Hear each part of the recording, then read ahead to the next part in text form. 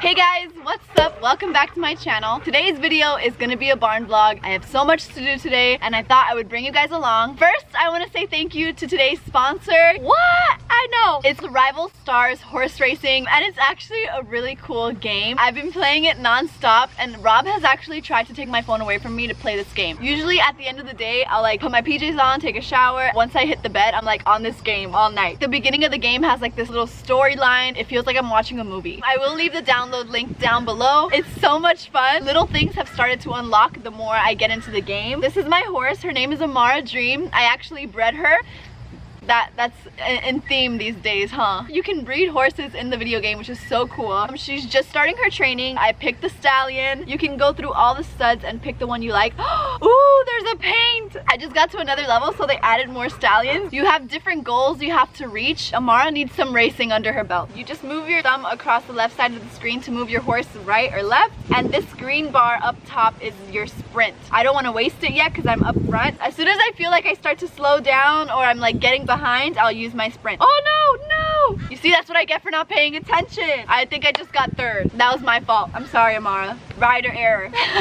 So your whole goal is to win these races, right? So everything revolves around that. When it comes to the jockey, you can actually pick different outfits, different colors, different designs. This is honestly so cool. I've had so much fun playing this game. You guys are gonna love it. So definitely check it out in the description box down below and let me know how it goes. Today's video, like I said, is a barn vlog. Let's go over my to-do list. All right, the first thing I need to do today is actually go to the feed store and buy some more milk replacer. Like I said in my last video, they finish it super fast, so I have to go buy some more. And then once we get back, I'm gonna feed them. I'm gonna show you guys how I feed them, how I make their milk, introduce them to you. I'm so excited for you guys to meet them. After that, I'm gonna wash all of my yard sale stuff. Well, not all of it, just the saddle pad and the saddle bag. A lot of you guys asked me to do that for a video and I have to do it anyway, so why not record it, right? I also want to ride Crystal today, try out my new saddle pad. I actually have to paint a couple pieces of wood, well, stain, I guess, that are going into our chicken coop. I'll show you guys what it looks like so far. We've actually gotten pretty far with the building process. I don't think you guys have seen my updated chicken coop. If you remember, I had them in a stall. Now they have their own chicken coop, but we're finishing up the run still. I have like 4 pieces of wood I need to stain. That's kind of holding us back. I haven't done that, so you guys are gonna come along for that. And that's it. That's our to-do list today. So I'm gonna go ahead and get started. Let's go to the feed store. So I'm gonna tell you a little bit about Penelope and Delilah because I know that as soon as I'm with them, they're gonna be mooing so loud. It's gonna be hard to talk. Around Valentine's Day, we got Penelope and Delilah. Rob actually found them on Facebook. They came from a dairy factory. They were unfortunately taken from their mom. For Valentine's Day, Rob surprised me with them and we went to go pick them up. They were so cute. I have some clips of them in the back of the Jeep. They were so little, so tiny. The day we got them, they were 4 days old. Okay, my camera died. As I was saying, we brought them home in the back of the Jeep and Delilah was actually very lethargic when we got her. Penelope had more energy and she was running around and Delilah not really. So when we got back, we waited to see if she improved a little bit and she didn't, so we called the vet. And you guys, I had to do some crazy stuff. If you follow me on Instagram, you already know I kind of talked about it a little bit. To keep these girls alive, I had to do the craziest things. They had scours. Well, Delilah had it first, and I actually had to drive her to the vet. She diarrheaed all over the back of the Jeep. Thank God I had like tarps put down. He was very far from me, so I had to meet him at a gas station, and we were literally doctoring her up in a gas station. People were like, what the heck? He had to tube her, which is just putting a tube down her throat and filling her with electrolytes. He gave her some antibiotics, and the next day, she was back to normal. Better than normal, because we met her when she was already lethargic. She was doing really well, and then a couple days later, Penelope started developing the same stuff. She had the same symptoms, but much worse than Delilah. When I get home, I'll show you guys which one's which, because I know it might be confusing. Penelope is a lot smaller, and she's brown and white, and Delilah's bigger, and she's black and white. They're both supposed to be the same age, but I don't know if Penelope might be mixed with a different kind of cow. I think they're Holsteins. Yeah, she's a little sweet pea. She's a little one. So Penelope started developing the same stuff and Penelope was worse. I thought she was gonna die, you guys. Like, she wasn't getting up. Every time I tried to hold her up, she'd fall back over. She wasn't even holding her head up. She had it like in the dirt. I tried to lift her head, she would just drop it. Her mouth was cold and like pale. I literally thought she was dying. It was insane. Before she got that bad, I actually met the vet and he gave me some antibiotics to take home and give to Penelope. So I actually had to give her the injections, which is really hard for me. Like, I've given injections to horses before, and with cows it was a little bit different. You have to put the needle in at an angle. It's not straight in like I've done before with horses. I had to put a tube down her little throat and like, oh, it was hard. It was hard for me, but I had to do it if she was gonna survive. That was that. Like a couple days after that, she just worsened. Like I said, she looked really bad. I met the vet again and I brought Penelope. He gave her an IV, he tubed her, more antibiotics, and thankfully she recovered. She's 100% now. But that's just a little backstory of what my life has been like so far with these cows. It's been a lot of work, I'm not gonna lie. I know I get a lot of comments saying, I want cows now. They're so cute, and they are. They're the cutest thing ever, but I feel like I have a responsibility to clarify that it's been a lot of work. Now it's kind of slowing down now because they're starting to wean off the milk. They like to headbutt you because that's just their instinct. That's what they do to their mom's udders to get more milk. Did I say that right? Udders? I don't know, I'm still learning. Feeding them 3 times a day, making the milk, washing the buckets. It's been a lot, but we're finally getting out of that phase, so it's been a lot better. But yeah, I just felt the need to tell you guys that. But they're so cute and they're so worth it. And if you can commit to that, then yes, I just wanted to say that. But yeah, we're arriving at the feed store now and we'll pick up some milk. This is the Duralife Enhanced Non-Medicated Calf Milk Replacer. That's a long name. I used to feed this one and we just switched to this one like a week ago. Look how cute! Alright, calf milk replacer, check. Alright, are you guys ready to meet the girls? They're calling. Come here, little girl. Hi. Meet our internet friends. Guys, this is Delilah. Hi, Pee-Pee. Say hi to the vlog, Penelope. I don't know if you'll be able to notice the difference. Delilah's huge compared to P. Hi, sweet girl. Look at this. Look at this craziness right now. Look at this craziness. So this is kind of what it looks like when it's feeding time. I'm just constantly getting beat up and headbutted like this.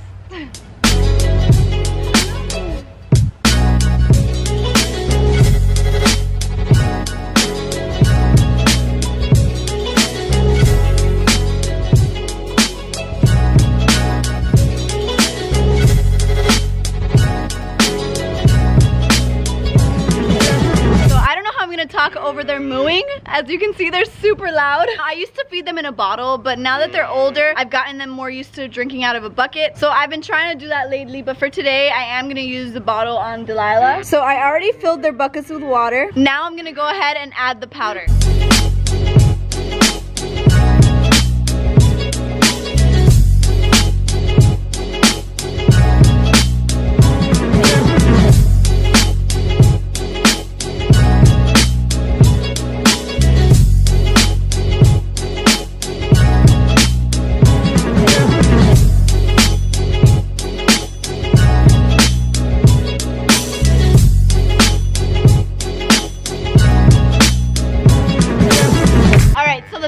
All mixed now, and I'm gonna go ahead and pour it into the bottle. This is the huge bottle that I've been feeding them in. I'm gonna leave this one in the bucket for Penelope, and I'll use the bottle on Delilah. So for me not to make a mess, I have to use a funnel. Even with the funnel, I tend to spill it everywhere.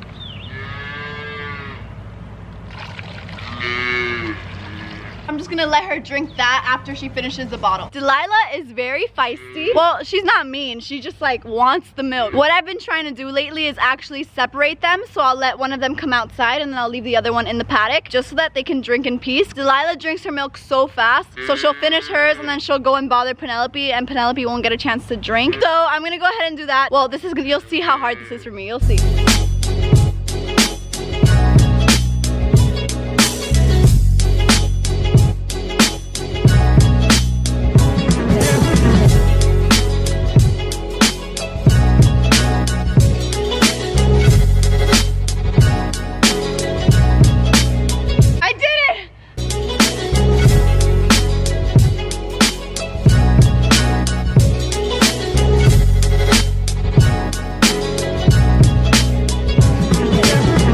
We're doing good so far. As you guys can see, the initial part of this process, like actually bringing in the buckets and the bottle, is like hard because they charge at me, like not in a mean way. They just really want their milk. They always have access to fresh water, hay, and grain. So anyway, this is Delilah. Now that she's calm, I can actually focus on introducing you guys. Penelope is still wonky. Like I want to get her checked again just because she always breathes really, really hard. I don't know if that's like an underlying thing, and I want to make sure she's okay. And when she eats, she gets a little bloated, but she's still skinny, which is weird because she eats a lot. So that's why I'm worried. I don't know if she might have worms or if there's something else going on. So I want to get the vet to check her out. But yeah, this is a messy job. I literally get so dirty every time I do this because they slobber all over me. Look at that slobber. Look at all that slobber, my goodness. Let me get her the bucket because she's done. So anyway, I keep them in a stall, the same stall I used to keep the chickens in. I keep them in there just because I'm worried about like coyotes and stuff like that. And then during the day, I let them out in this little paddock. And they've been eating grass, they've been eating hay, they've been eating their grain, so they're doing good. All right, they are fed. Peace taking a little nap over here. Are you finally satisfied? Are you gonna continue to moo all day, huh? No, of course. Oh my goodness. Now that I have them both together, you can see the difference a little bit. So this is Delilah up here, and then this is Peanut, my little Penelope. Delilah is the needy one. She always wants to be the center of attention, which I love. What I've been doing lately is trying to get them halter broke a little bit. I got them a halter. Look at her. What do you want? So at night, this is their little spot right here. It's all enclosed with this mesh just in case, because we have crazy animals that come here sometimes. So this is where they stay at night. And then during the day, I let them out loose through here. Here comes P. Hi, Penelope. Hi, sweet girl. I'm telling them about where your room is. But anyway, I got them this little halter, and I've been putting it on them sometimes, like just during the day when I'm out here with them, just because I don't want to leave them unattended with the halter on, because they're young, they're babies, and I'm worried they'll get caught on a tree or something, and I'm paranoid. So I kind of just put it on them when I'm out here, and I switch between the two. One day I'll let Penelope wear it, one day I let Delilah wear it, just because I didn't want to buy two of the same size. They grow out of it fast. I have a bigger one that's still a little bit too big for Delilah, but I think she'll grow into it in like a week. Let's go ahead and put this on Penelope, if she lets me. I love Peanut. Oh my gosh, Delilah never lets me do anything. Look at her.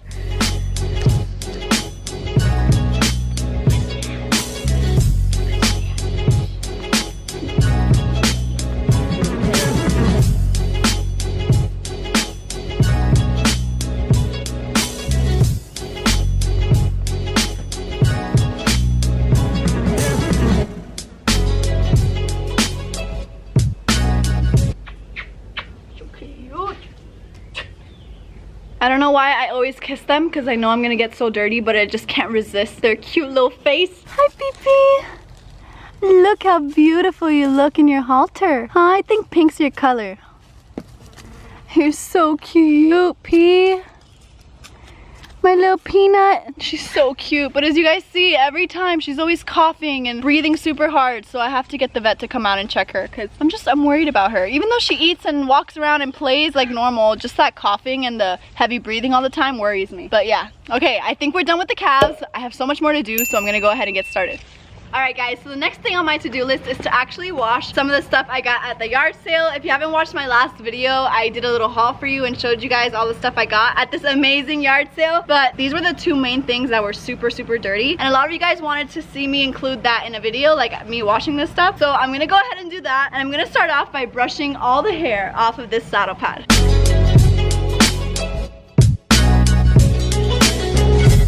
Now I'm actually gonna pause and soak this in warm water with laundry detergent, just so that I can let this soak while I continue on the saddle pad.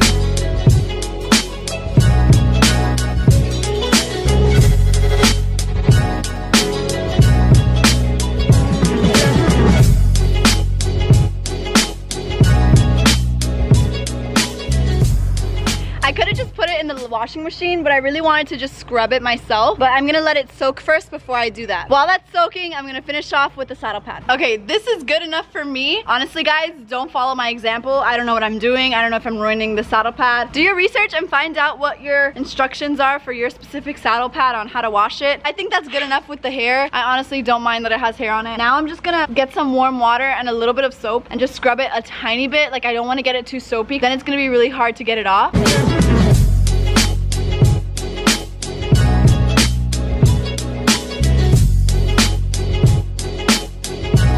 Now that it's all soaped up, I'm just gonna rinse it off with water. I don't need it to be perfect. I just kind of wanted to like clean it a little bit at least. But yeah, I just put a little bit of soap, scrubbed it a little bit, and I'm gonna rinse it off.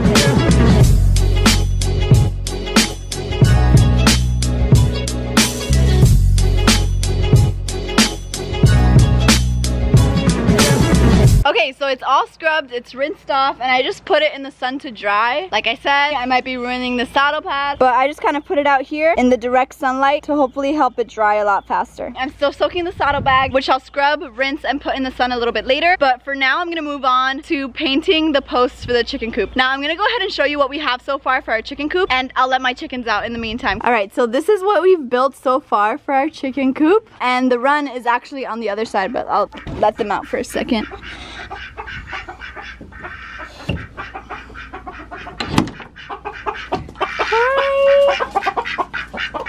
Hi everybody, come on.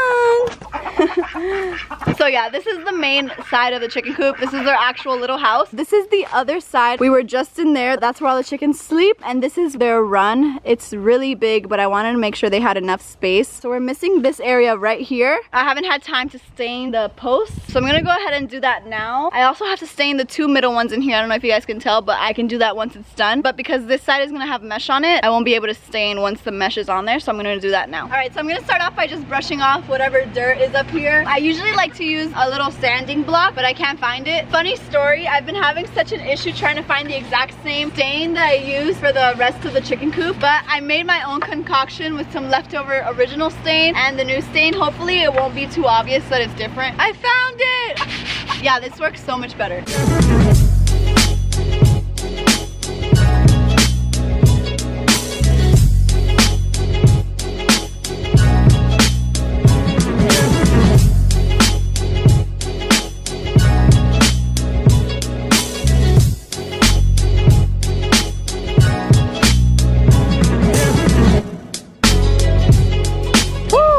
Is a busy barn vlog, isn't it? I just finished painting all the posts for the chicken coop. I'll show you guys how it turned out. Looking good, looking good. I didn't get paint all over myself, so that's a good sign. I'm learning to stay cleaner. But anyway, painting the chicken coop post, check. And now I'm gonna go ahead and finish cleaning the saddle bag. It's been soaking this whole time. I'm gonna scrub it a little bit, rinse it off, put it in the sun, and then we get to ride my pretty girl.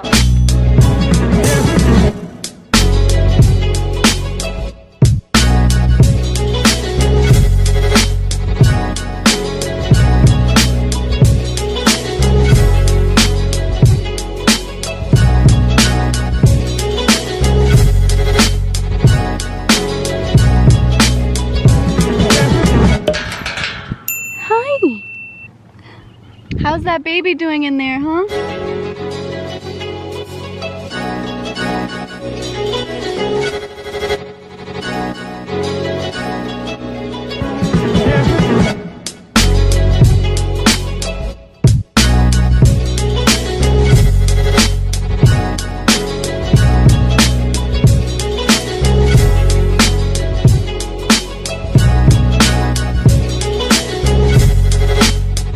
I'm gonna go ahead and start tacking up. I'm gonna use my new saddle pad that I got at the yard sale. I haven't put it on since I got it. I did ride Dooley in it and it fit him pretty well, but I haven't tried Crystal in it, so let's see how she looks. It's perfect! I love how it literally contours to every part of her back. It looks great. Now let's see it with the saddle on. Woo! Perfect! I love it, you guys! Now for my girth, I'm gonna be using the Tapestry Equine Comfort Girth. This is the Western one. You guys already saw the English one in my giving my Western barrel horse an English makeover video. I've been riding in the Western one ever since I got it, and I really, really like it. I feel like it's not hard to cinch up. You just pull right up, and the horses don't seem to mind it so much. Usually you can tell when they're a little bit uncomfortable. They usually don't do that with this girth. My saddle always feels very secure, even though it's not super tight. Like usually when your girth is loose, you feel a little bit more wobbly. With this one, I don't feel that way. It literally keeps my saddle in place, and I love that it moves with her. Because this has elastic in between, it's much more flexible and it moves a lot more with your horse. The only thing is, I do wish it had a little bit more padding over here where the buckle is. Maybe even some of the same material. I think this is neoprene, but besides that, I love this girth. I'm gonna continue to use it. It has worked really well for me, and the horses love it, and I love the design. Like, it makes so much sense. Like, it literally makes so much sense. The horses work great in it. My saddle always feels secure. I really, really like it. If you guys are interested in it, I'll leave it in my description box below. But yeah, let me just finish tacking up.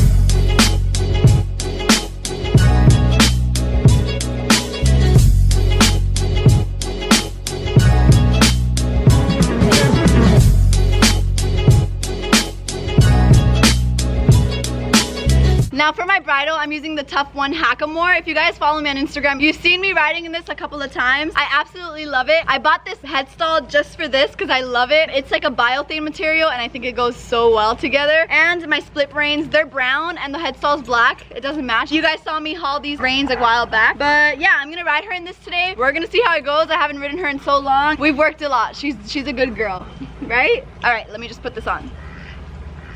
I think I have it adjusted to Brandy's size. Hold on, pretty girl, I know it's tight.